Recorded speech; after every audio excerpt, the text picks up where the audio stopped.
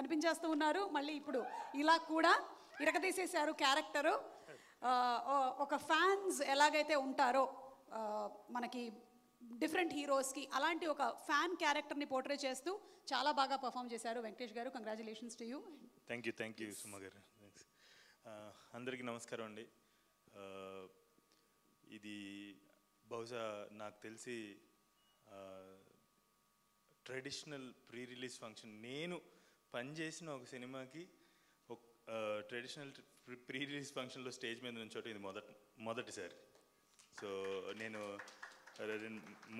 మూడు films direct చేసిన, లేదంటే యాక్ట్ చేసినా కూడా స్టేజ్ మీదకి ఒక ప్రీ రిలీజ్ ఫంక్షన్ నుంచి నేను పనిచేసిన సినిమాకి మాట్లాడటం మొదటిసారి. ఏమైనా తప్పులు మాట్లాడితే అంటే ఇప్పుడు దాకా గెస్ట్గానే వెళ్ళా. సో ఇదే ఫస్ట్ టైం ఇట్లా టెక్నీషియన్గా లేదంటే యాక్టర్గా రావటం. ఏమైనా తప్పులు మాట్లాడితే క్షమించండి. సో నితిన్ నా దగ్గరికి వచ్చి ఒకరోజు ఒక కథ చెప్తా అంటే, నేను ఫస్ట్ అప్పటికి అంటే సుందరానికి రిలీజ్ అవ్వలేదు, అలాగే స్టాండప్ రాహుల్ కూడా ఇంకా రిలీజ్ అవ్వలేదు, చేసున్నా కానీ రిలీజ్ అవ్వలేదు. మరి ఈయనకి ఎలా వెళ్ళింది ఆ కాకి కబూరు తెలీదు. సో ఆయన ఒకరోజు ఒక కథ చేయాలని చెప్పేసి, ఒక కథ చెప్పాలని చెప్పేసి వచ్చారు. నేను అనుకున్నాను, ఐ డోంట్ నో ఎందుకు వస్తున్నారో తెలియదు, కథ చెప్పాలంటే దేనికో తెలియదు. వచ్చిన తర్వాత మీరు ఒక క్యారెక్టర్ చేయాలి, కథ ఇది అని చెప్పేసి రంగా కథ చెప్పారు నాకు.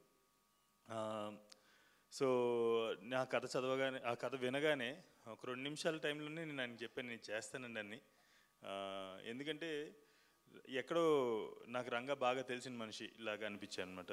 బాగా తెలుసు నాకు, చిన్నప్పటి నుంచి నేను చూశాను. లైక్ ఒక్కొక్కసారి అద్దంలో నేను చూసుకున్నప్పుడు కూడా రంగాన్ని చూశాను చిన్నప్పటి నుంచి అని ఒక చిన్న ఫీలింగ్ కలిగింది. ఇది నేను చెయ్యాలి ఖచ్చితంగా అని చెప్పేసి అనిపించింది. అంతే, రెండో థాట్ లేదు, ఆయనకి నేను చేస్తానని చెప్పాను. అండ్ యాక్ట్ చేస్తున్నప్పుడు షూటింగ్ స్టార్ట్ అయిన తర్వాత 1-2 రోజులు మేబీ అంటే ఇమేజ్, నేను కూడా డైరెక్టర్ని కావటం వల్ల నాకు ఒక ఇమేజ్ ఒకటి ఉంటుంది, నితిన్ అనుకున్న ఇమేజ్ ఒకటి ఉండదు. 1-2 డేస్ కొద్దిగా బ్యాక్ అండ్ ఫోర్త్ డిస్కషన్ జరిగేది ఆ క్యారెక్టరైజేషన్ గురించి. కానీ ఆ 2 రోజుల తర్వాత నాకు I totally understood what Nitin wanted to show.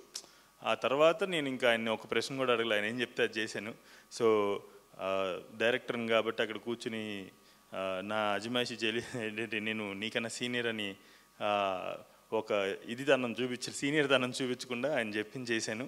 And what ever you watch in my story, I'm talking for Ranga story, ఏదైతే రంగా స్టోరీలో మీరు చూస్తారో నా పర్ఫార్మెన్స్, అది కేవలం నా ఎఫర్టే కాదు, it is his vision. So I really thank Nitin for giving me this opportunity to act such a wonderful character called Ranga.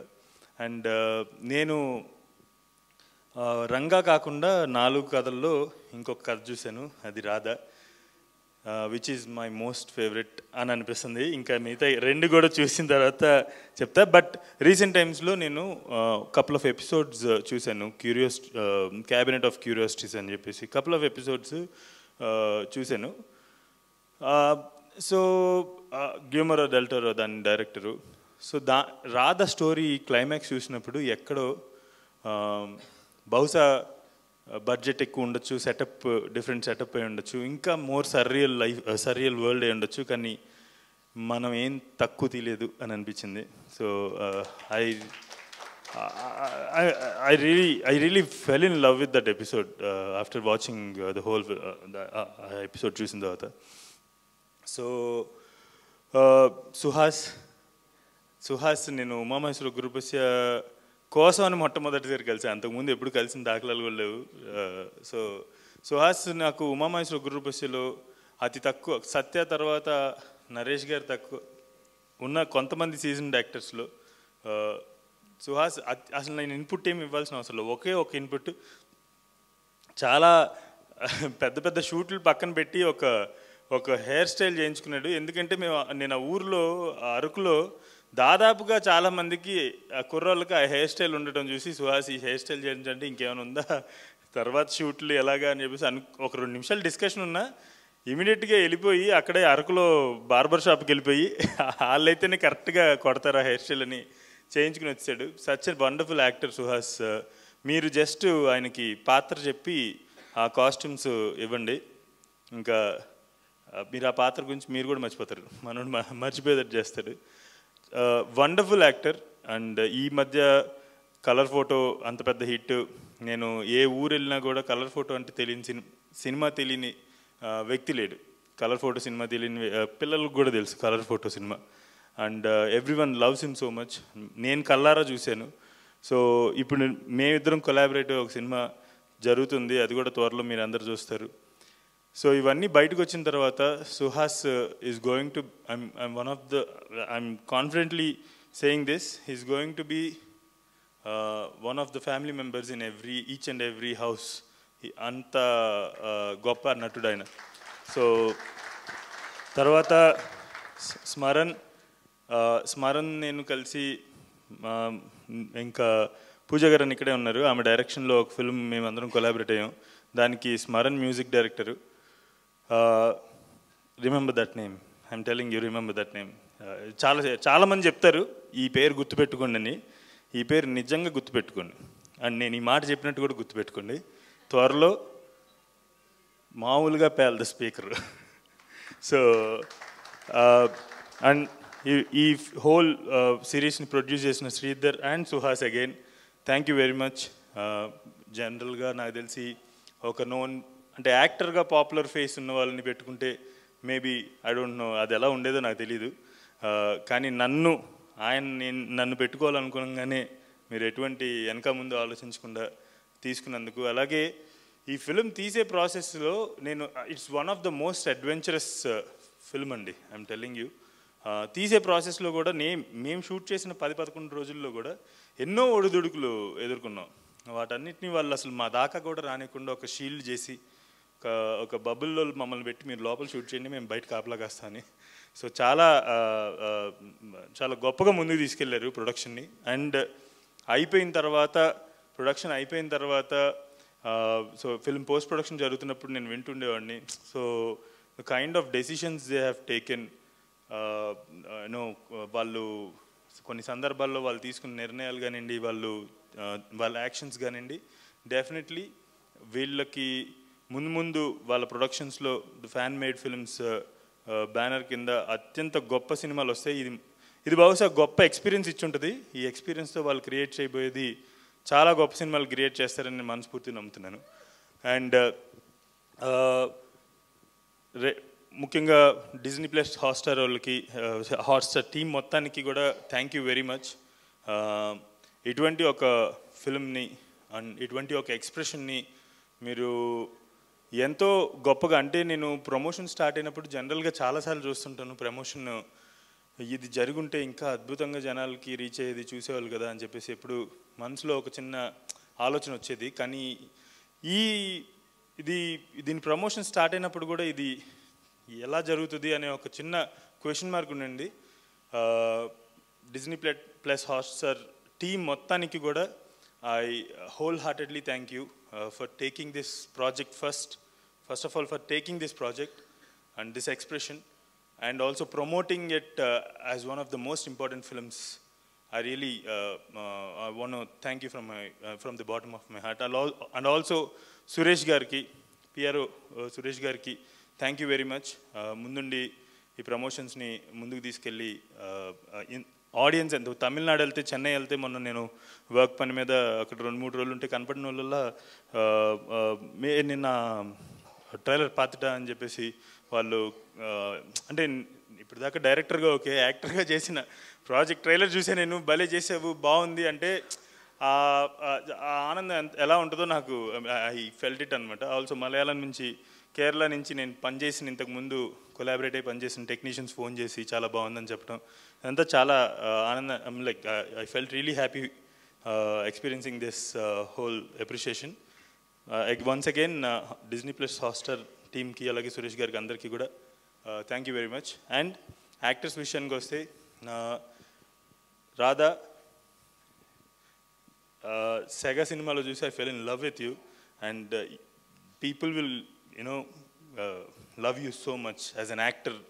ఇప్పుడు ఈ రాధా క్యారెక్టర్ చూసిన తర్వాత funny, you nailed it. I have seen, నేను episode మొత్తం చూపించకపోయినా నాకు ఆయన ఒక part చూపించారు, చాలా అద్భుతంగా చేసే ఫనీ. అండ్ ఆ క్యారెక్టర్ చెయ్యాలి అంటే ఆ క్యారెక్టర్ తాలూకా ట్రైట్స్ని చాలా ఎంతో అర్థం చేసుకోవాలి, దాన్ని పోర్ట్రే చేయాలంటే. నేను ఆ 15 minutes చూసిన దాంట్లో నాకు అర్థమైంది, you understood that character so well and you portrait it so well. And ఇక్కడ తరుణ్ లేడు, నా దోస్త్ తరుణ్ అండ్ మడోన్నా. నేను ఎపిసోడ్ చూడలే, బట్ నాకు తరుణ్ మాటల్లో నాకు చెప్తుంటే నేను విన్నాను. తరుణ్ చాలా కాన్ఫిడెంట్గా ఒక మంచి స్టోరీలో యాక్ట్ చేశానన్న ఫీలింగ్ నాకు ఉంది అని చెప్పేసి Tarun he expressed it to me once. And మంచి టీము, ఎనర్జెటిక్ యంగ్ టీము తో వర్క్ చేశానన్న హ్యాపీనెస్ ఉంది అని చెప్పేసి నాతో very recently he express that to me. And and Tarun acting గురించి మన అందరికీ తెలిసిందే, సీతారామం కానివ్వండి, మహానటి కానివ్వండి. సో ఐ థింక్ దీంట్లో ఒక కొత్త తరుణ్ని చూస్తారని చెప్పేసి అనుకుంటున్నా. అలాగే మడోనా గారు, ఆమె ప్రీవియస్ ఫిల్మ్స్ అన్ని చూసి చాలా అభిమానించు. అండ్ ఈ ఫిల్మ్తో కూడా, నేను ఆ ఫిల్మ్ చూడలేదు కాబట్టి ఎక్కువ చెప్పలేకపోతున్నా, సో ఈ ఫిల్మ్తో కూడా ఈ ఫిల్మ్లో కూడా ఆమె చాలా అద్భుతంగా చేశారని చెప్పేసి అనుకుంటున్నాను. So cameraman Amar, thank you very much. Your here, నాకు కనపడ. So Amar is our DOP for our episode. Thank you very much. And we had a great time working together. And అలాగే వినోద్ గారికి, వెంకట్ గారికి అందరికీ వండర్ఫుల్ విజువల్స్ అండి. Radha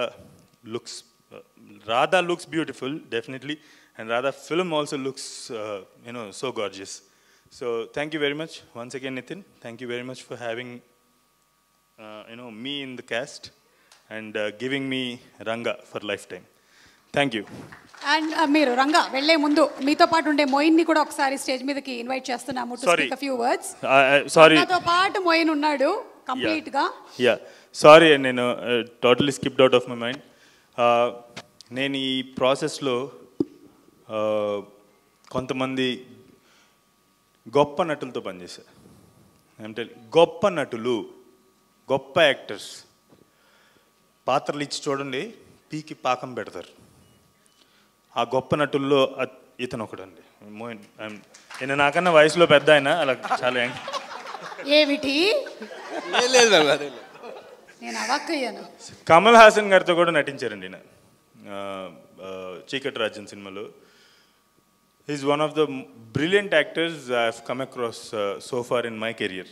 one of the brilliant actors. And also Moeen గారితో పాటు రవిచంద్ర అని ఒక అబ్బాయి, తర్వాత గౌతమ్ అని ఒక ఆయన, ఇంకొక ఆయన పేరు నాకు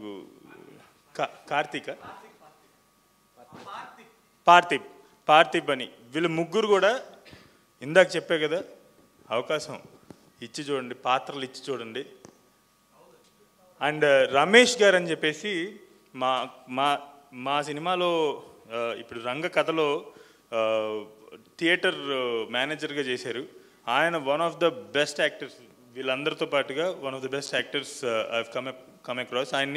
ఆయన్ని రవిచంద్ర అనే ఒక ఆయన్ని వెళ్ళి నేను ఇంకొక ప్రాజెక్ట్ చేస్తుంటే ఆ ప్రాజెక్ట్లోకి కూడా తీసుకున్న, వండర్ఫుల్గా అక్కడ కూడా చాలా గొప్పగా పర్ఫామ్ చేశారు. అలాగే మన కోటి గారు, జ్వాలా కోటి గారు అని చెప్పేసి ఆయన ఒక సూపర్బ్ స్క్రీన్ ప్రెజెన్స్ అండి ఆయనది. సో అంటే మీరు ఒక పాత్ర ఇస్తే ఆ పాత్రలో అలాగా ఇమిడిపోయేటువంటి సూపర్బ్ స్క్రీన్ ప్రెజెన్స్. ఆయన కూడా చాలా మంచినట్టు, ఆయన్ని కూడా మేము చేసే ఒక ప్రాజెక్ట్లోకి తీసుకున్నాం. There is a lot of hidden talent out there. I